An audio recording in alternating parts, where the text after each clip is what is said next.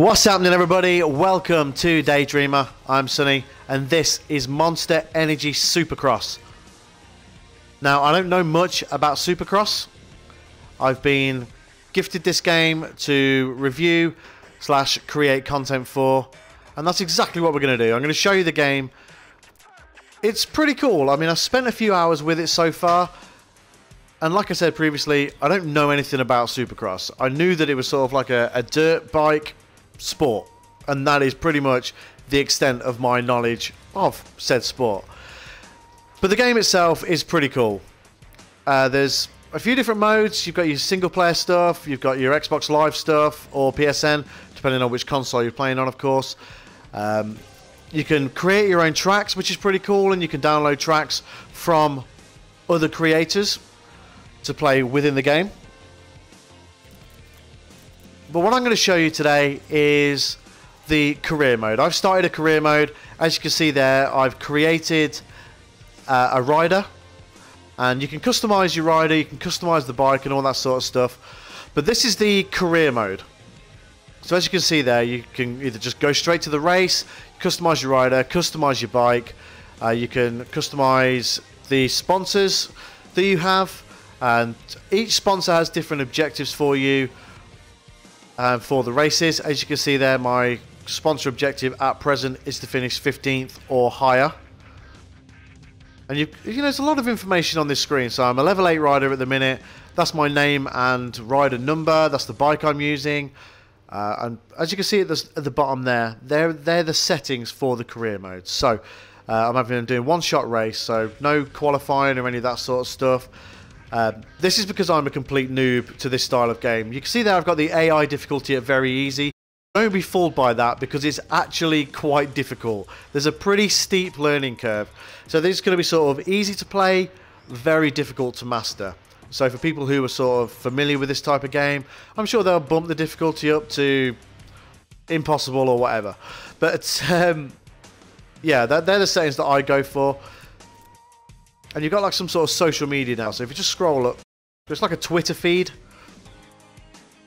And there's different people here. There's there's official riders. The whole game is completely official and looks exactly what Supercross should look like. It has official riders. It does have an announcer, although he doesn't actually announce during the race itself, just before and after. So enough of me showing you the menus and stuff. Let's get straight into a race.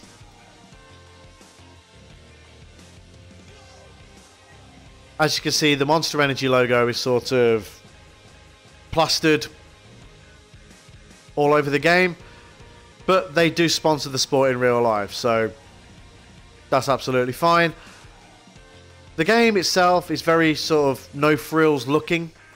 The menus are very basic, but they do what they need to do. You don't need fancy menus to be a good game. That doesn't make the game. But it is very no frills. It has all the official tracks of the Supercross season. And like I said, it does have the official riders on there as well.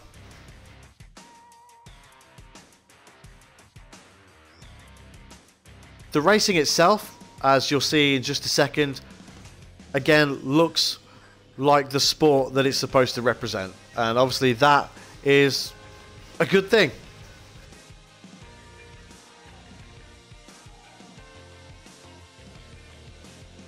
So we're going to be racing here at the Daytona International Speedway, that obviously is located at Daytona Beach. Cool. Loading times aren't too bad, maybe a little long for what it is loading.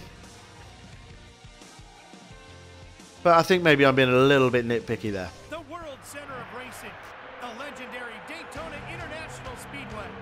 Win here, and your name is forever etched in the history books.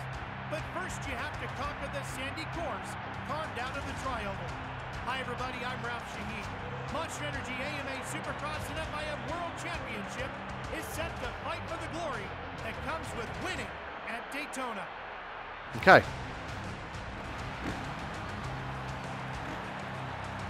So here I am, emerging from the shadows with a pyrotechnic entrance. So I don't really understand this part of it, but again, I know nothing about the sport really. So I mean, you can scroll across, but everybody's taking up all them other places. So this is naturally going to be my starting position. So you just press A here and you appear.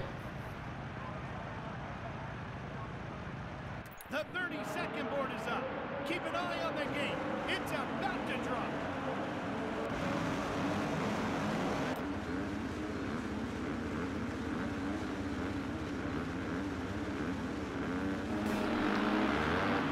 So here we go. Steering's very sensitive. You're going to see me fall off a ton of times, I've no doubt about that.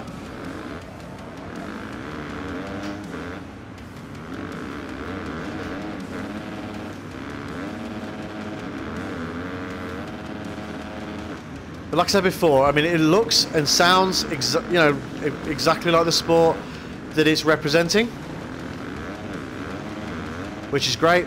I'm playing on the Xbox One X. It is Xbox One X enhanced. No HDR or anything like that, but it is Xbox One X enhanced. It does look good. I mean, it's a good looking game. Lighting's good. There we go, falling off. Can be a bit glitchy at times, but I think everything's a little bit glitchy these days. Nothing's perfect.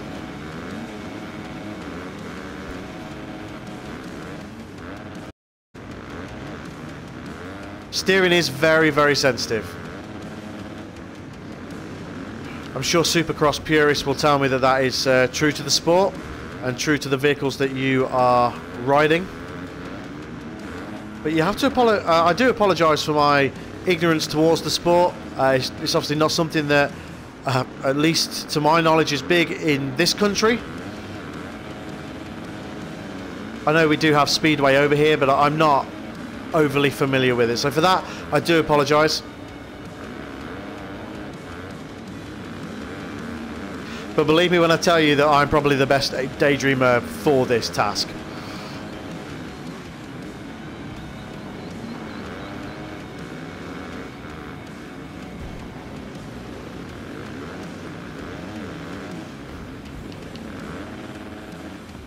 Yeah, okay, so so that kind of thing happens. I've just ran that guy over. So it's not perfect by any stretch.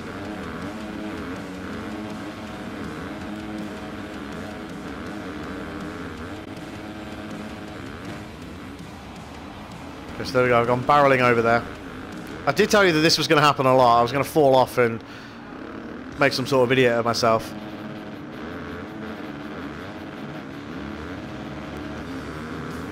But hey, maybe it's a good thing you've got a normal gamer playing this. Oh. By normal I mean distinctly average, of course.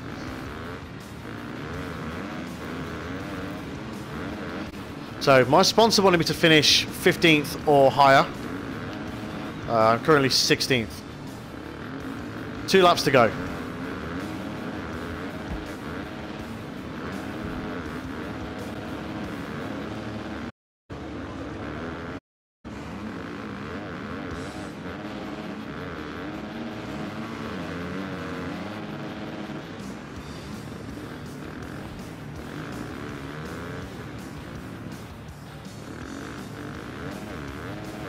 But overall, I mean, I think this game is pretty good. I mean, if you're into Supercross, I mean, this is definitely for you.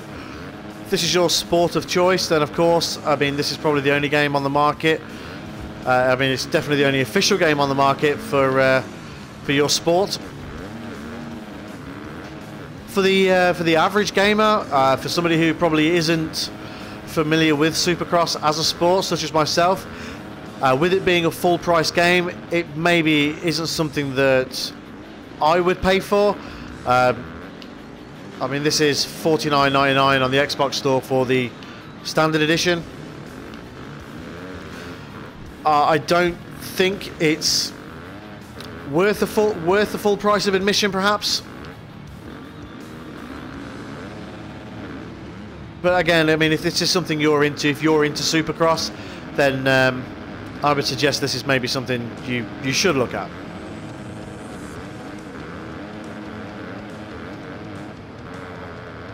Managed to clock into. So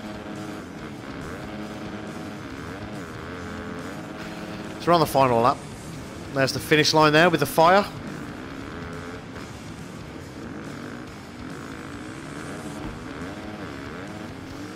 Must be said, the game has piqued my interest into maybe having a look at some Supercross on YouTube. But yeah.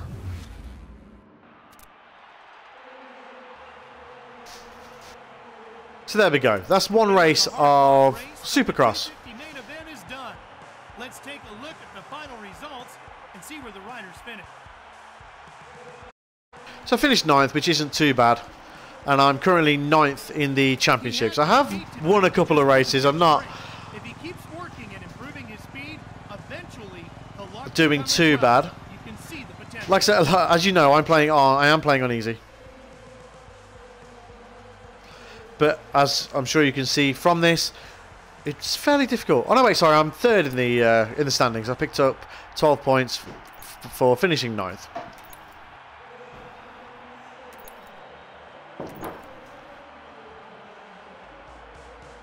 So there's all these different things that you can achieve that will give you credits and stuff like that. Different titles and whatnot.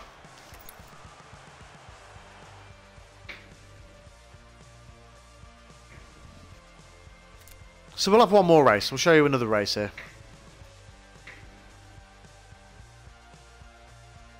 Again, going back to it, this is pretty no frills. It's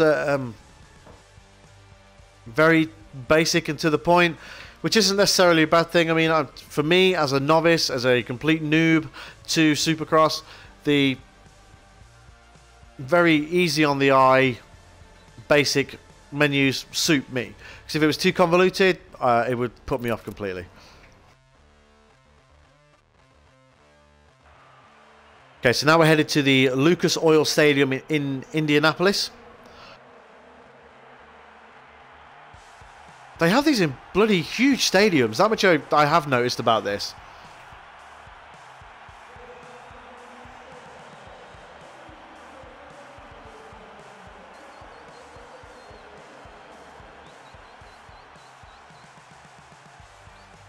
That seemed to load a lot quicker than the last race. So maybe loading times aren't that bad after all. Now it's just being harsh.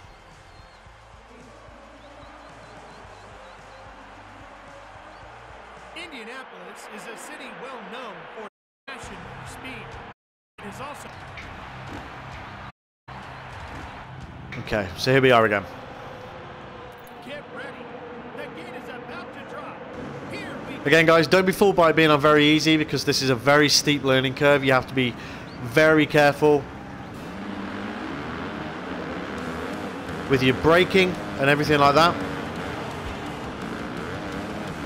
Once again, you'll notice there's no announcer during the races.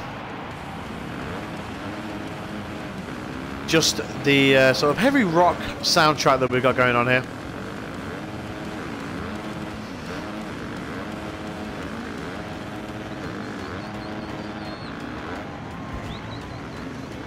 Okay, so I just rode on top of that guy's head. That's fine, we can ignore it for now.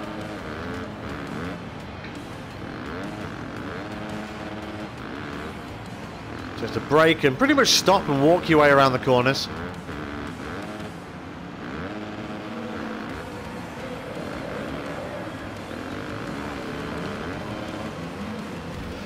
Okay, I mean, as frustrating as it is to come off your bike, it's also pretty realistic. So, I mean, if you hit a jump at that kind of speed in real life, you are coming off your bike. No two ways about it. So as fun as it would be to just go flying over these jumps and just landing and carrying on, it's also not very realistic. And obviously this is aiming to be a realistic, accurate representation of Supercross. So again, if you look around, I mean, oh Christ, it's, you know, it looks great. It's a really good looking game. It's not anything to sniff at, especially, I mean, in-game. I mean, I've already sort of had a pop at the menus for being basic, but in-game, you can't fault it. The stadium lighting is great. There's a crowd that are seemingly very active. I can't tell because I'm concentrating on the race, but the sponsors and stuff, the mud looks good, and it's a good-looking game.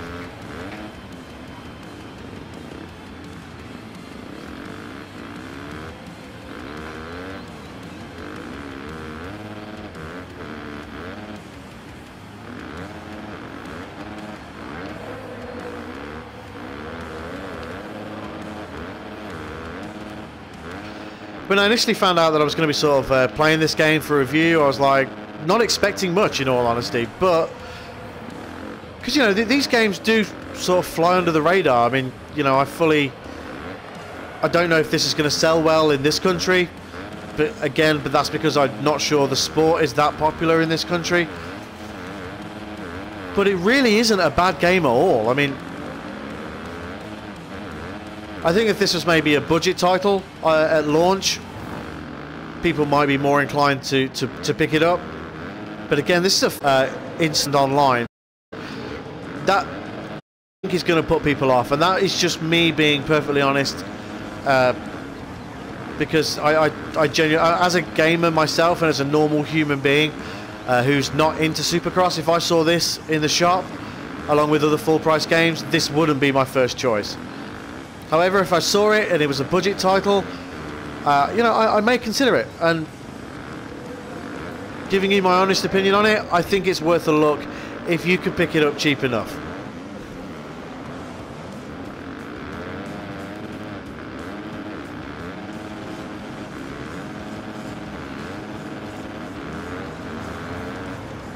But this is pretty much the entire crux of the game. Race in Supercross events, finish as high up the leaderboard as you possibly can. But I guess that's what you want from a Supercross game at the end of the day, right?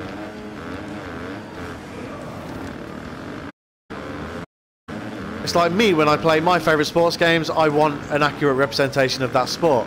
So for example, if I was to play FIFA, I want to play a football match and not much else.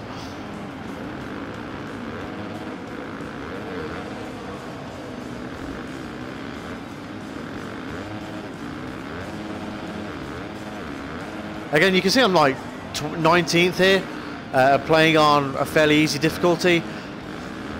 And again, that's because this game has a fairly steep learning curve.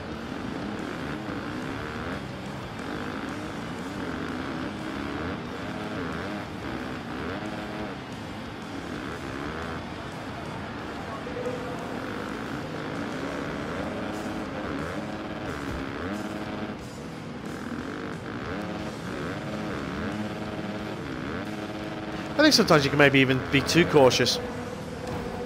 Oh, then you go skidding around the corner like that.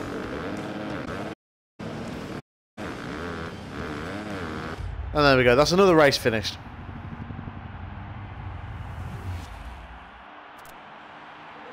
It was a hard-fought race, but the 250 main event is done. Let's take a look at the final results and see where the riders finished. So I didn't pick up any points for that.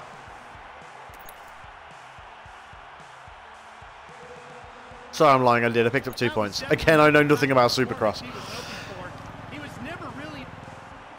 So, just a final word on Monster Energy Supercross. It's a really fun game. I mean, if you are into Supercross, I completely recommend it.